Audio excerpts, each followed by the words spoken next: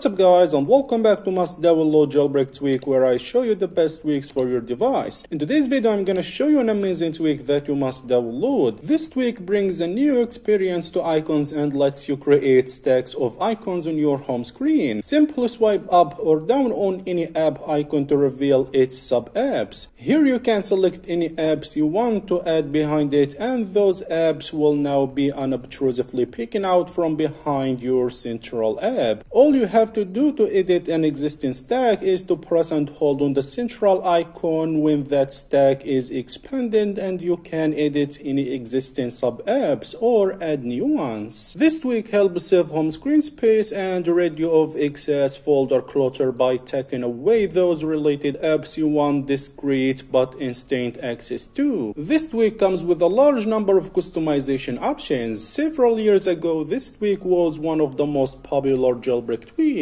With it, you can create a stack by entering jiggle mode on the home screen via a tab and hold gesture on any app icon. And once you can swipe up on whatever app icon you want to add a stack to it in order to reveal plus buttons above, below, to the left and to the right of the app icon. You can tap these plus buttons to add any app on your device. After you've made stacks on your home screen, you can leave jiggle mode and access any stack by swiping up on the apps that have stacks. Okay, now I'm gonna show you how to download and install the tweak. First, go ahead and open Zebra Store or Sileo Store or whatever you are using. I will open Zebra Store. Go to the sources here and make sure to add Havoc repo. After adding the repo, go to the search here and search for Zenith tweak. And as you can see, this is the tweak. Zenith tweak, as I said, will let you create stacks of icons on your home screen. Zenith brings you a fun new way to organize, access your related apps. Simply swipe up or down on any app icon to reveal its sub-apps. It's an amazing way to hide your apps behind other apps. Zenith tweak is a complete rewrite of the popular tweak Apex, designed entirely for iOS 11 and above. It's intuitive and easy to use. Okay, now just go ahead and install it. Hit modify, hit install, press here, now hit confirm. I already installed it, so I will not install it again. After installing the tweak, go to the home screen and open the settings to enable the tweak. Scroll down and open the tweak preferences. This is the tweak, alright? The first thing you are gonna do here is, of course, enable the tweak from here. Okay, this is the tweak. It has some options to customize. I'm gonna quickly explain all the options in the tweak. So the first one we have here is user guide. If this is your first time using this tweak, just check out this guide to understand how the tweak works. Okay, let's go to the tweak options. Here you can customize the tweak. The first option we have here is the visual indicator. You can change it from grabbers to previews or none. Here you can change how you access to the spotlight. You can access the spotlight by swiping down, tapping on the status bar, or you can disable it.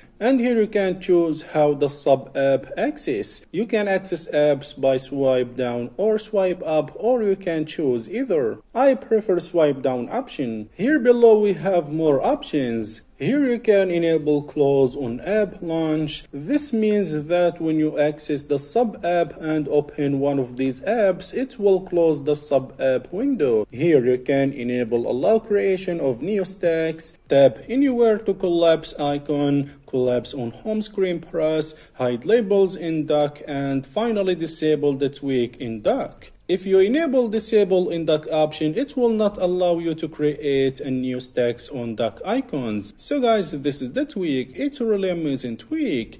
If you add apps to any icon, you will see other app icons behind the icon, as you can see. So it's easier for you to know which apps have a sub-app. There is one thing you should know about this tweak, is that it's broken on iOS 15 and iOS 16. So as you will see now, I will try to open an app. As you see, it crashes the springboard and goes into safe mode. So this tweak isn't fully compatible with iOS 15 and iOS 16. It works on iOS 15 and iOS 16, but it will sometimes crash your device and cause safe mode. So it's better to use it on iOS 14 and below. So guys, this is our video for today. As always, if you enjoyed watching this video, don't forget to like like the video and subscribe to my channel for more jailbreak tweaks videos, and peace.